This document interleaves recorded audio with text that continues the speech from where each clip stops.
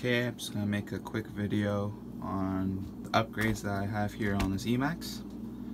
So first we have a Castle 2200 kV motor and a Castle Sidewinder 8 scale ESC that takes up to 6S LiPo. As you can see, they're branded by Axial, the Axial Vanguard system, but it's actually a Castle system. Next we have some really nice Integy piggyback shocks. They're okay. They're better than the stock ones. I'm pretty sure the rods are thicker than the stock ones, so they don't bend as easily. I have full RPM A-arms, front and rear. We have RPM shock towers, front and rear.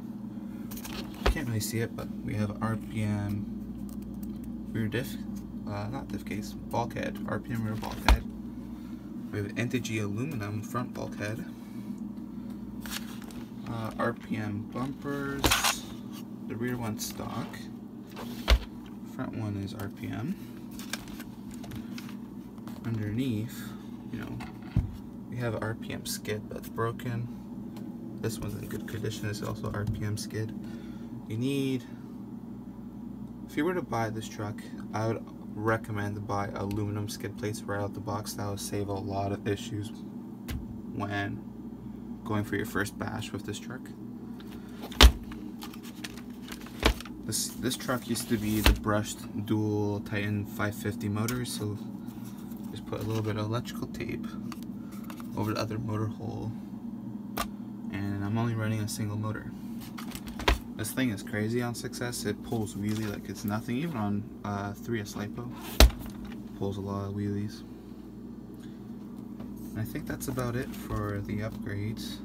Oh, it has aluminum steering knuckles. The rears are still the stock plastic ones. Those have been okay. Stock drive shafts. That's about it. The stock 2056 servos by TRAXXAS. Yeah. Thank you for watching.